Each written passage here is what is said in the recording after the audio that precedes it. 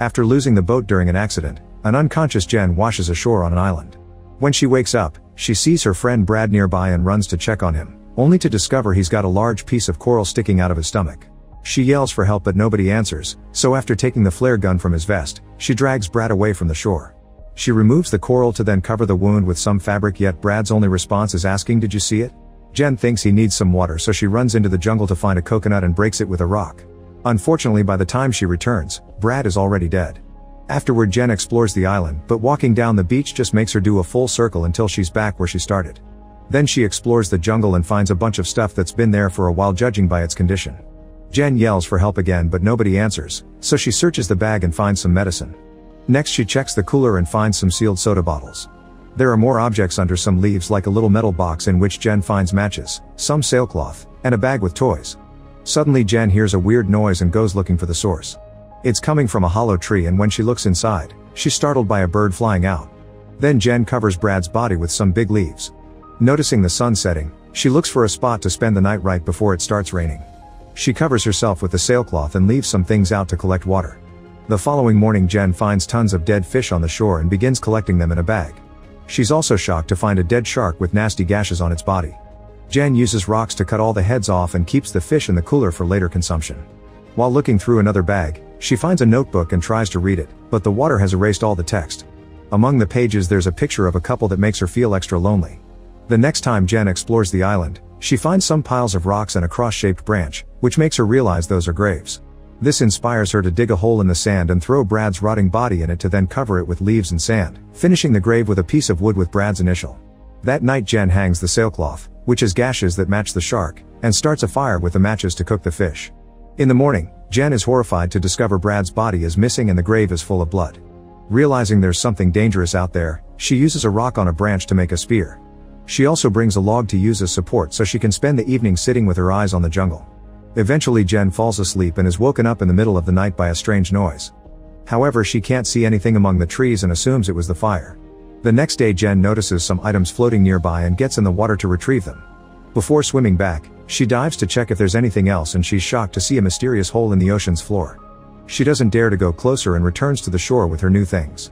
Inside a suitcase she finds a bunch of clothes and changes into something warmer.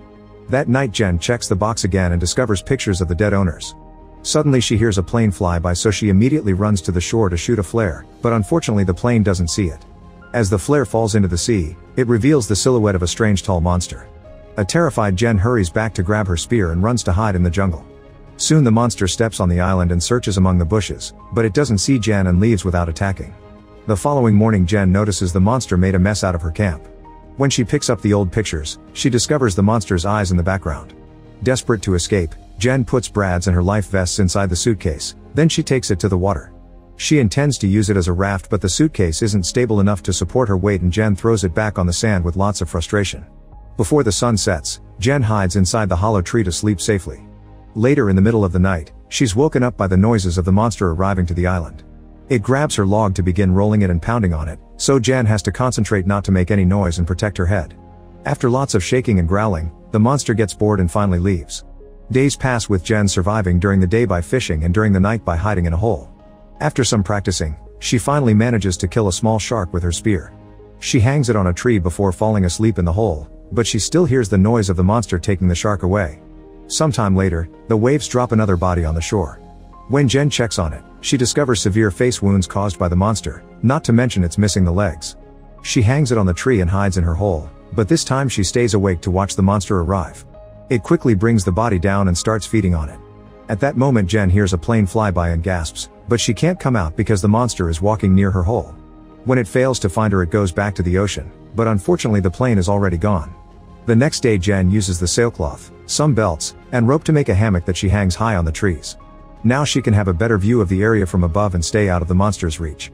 That night, Jen is comfortable in the hammock when she notices the monster walking among the bushes. Suddenly it starts pulling at the ropes to bring down the hammock, causing Jen to scream and struggle in the sailcloth until she falls off. She immediately starts running away as the monster chases her, jumping in and out of the water to move faster by swimming. Eventually it lands in front of her and a terrified Jen stabs it with her spear, only for the beast to throw her on the sand. Then it hits her again and she lands in the water, but before the beast can kill her, a sudden thunderclap scares it away. Jen decides to climb on a tree and sleep there under the rain, even if it's a very uncomfortable position. In the morning, Jen checks her leg and finds a nasty wound. While she washes and changes clothes, she sees a life raft floating nearby and immediately jumps in the water to reach it. There are two people inside, her boyfriend Lucas and Brad's girlfriend Mia. Jen helps them reach the shore and the couple reunites with a tight hug. Then Jen shares her fish and the sodas while trying to tell her friends about the monster, insisting they should use the raft to leave. She even shows them the picture and tells them about Brad's death. However, Lucas and Mia don't believe her. They think she's been seeing things and they refuse to get back on the raft because the isolation almost drove them mad. Afterward, Jen announces she'll get more food and borrows Lucas' Swiss knife. When she opens it to clean the fish, she notices blood on the blade and gets suspicious. She tries to convince her friends to leave again and an argument ensues that ends with Lucas yelling at her. Later, while Lucas and Mia are distracted, Jen gathers her things and puts them in the raft before pushing it to the ocean to escape. However, her friends see her and run to stop her. Lucas grabs Jen and in the struggle, she kicks Mia in the face. Furious, Mia retaliates by knocking Jen out with an oar. It's nighttime by the time she wakes up and she's horrified to discover her friends have tied her to a tree. They refuse to untie her when she asks, and Mia leaves to give the couple some privacy. Lucas begins complaining about Jen's attitude, mentioning how he had been having fun in the boat with his friends yet she wasn't happy and even threatened to break up with him. Jen thinks this isn't the right moment to discuss their relationship, but Lucas keeps going, yelling about how Jen has no home, no money, and no life without him. He thinks she had no right to try to abandon him on the island after everything he did for her. As Jen insists on leaving and talking later, Lucas points out she's sounding too much like his friend Zach, but he doesn't say what happened to him. Meanwhile, Mia is walking on the shore and notices some fish pieces in the water. Suddenly Lucas and Jen hear Mia scream, so Lucas grabs a torch and runs to help her. He finds the monster killing Mia and hits it with the torch, only for the beast to push him away. Then it jumps into the sea and takes Mia with it. By the time Jen finally cuts the ropes off, it's too late, there's only blood left in the water. The next morning Lucas finally agrees to leave in the raft with Jen. They work together to get a bunch of fish and cook them all with a fire made from the last match, this way they can bring provisions to the trip. Afterward they put all their things in the raft and take off at last. Inside the raft, Jen is surprised to see multiple bloodstains. As Lucas starts to row, he suddenly sees the creature swimming under them. Its claws reach out to attack Lucas, who immediately hides inside the raft and Jen closes it up. However, the monster doesn't give up and starts scratching the bottom of the raft. After a few hits that make the whole structure shake, the monster punches a hole and pokes its head in. Jen immediately kicks it and Lucas starts shooting the flare gun. The first time he misses, but the second flare lands in the beast's mouth. The duo then uses the chance to push it back into the water with the spear. For a second they think they're safe, however the creature reaches through the raft base again and drags Jen underwater, intending to take her to his hole. While she struggles against its hold, Jen remembers Lucas' dagger and uses it to stab the beast, who lets go of her and swims away. At that moment it sees Lucas jumping in the water to rescue Jen and quickly swims towards him, grabbing him at the last second to then drag him into the hole. After yelling in grief, Jen swims back to the shore and notices the fire they supposedly put off still has a little spark left. Jen runs to work on rekindling it until proper flames appear again. Afterward she grabs the notebook and writes a letter explaining what's happening in case she dies and someone finds her. Jen has a plan in mind which includes making a bunch of spears, gathering wood and leaves, and digging holes in the sand. This causes her to find a skeleton, so she decides to use the bones for her plan as well. When night falls the monster comes out of the water and starts wandering through the jungle, following the smell of fish. Once the beast reaches the bait, Jen lights a bunch of pyres on fire to trap the monster in the middle. Then she surprises the creature with her spear, stabbing it once before running to hide behind a tree. The monster goes looking for her and Jen waits to have its back on her so she can stab it with a bone, only to quickly be knocked down.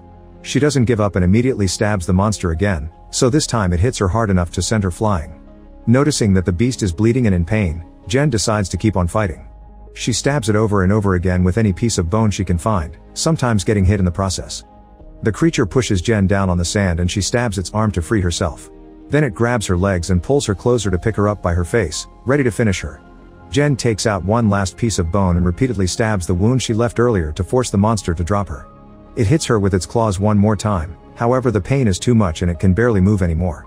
Jen uses the chance to run back to the beach and grab more spears. Soon the monster catches up to her, but after roaring very loudly it collapses on the sand. Since it's still breathing, Jen stabs it with the spear until it's finally dead for good. Then she takes a piece of its very hard shell and uses it to cut the monster's head off. With the head as proof of what happened, Jen begins making her way to the raft while the jungle burns behind her. Make sure to subscribe and turn on notifications so you can watch more videos like this. Thanks for watching.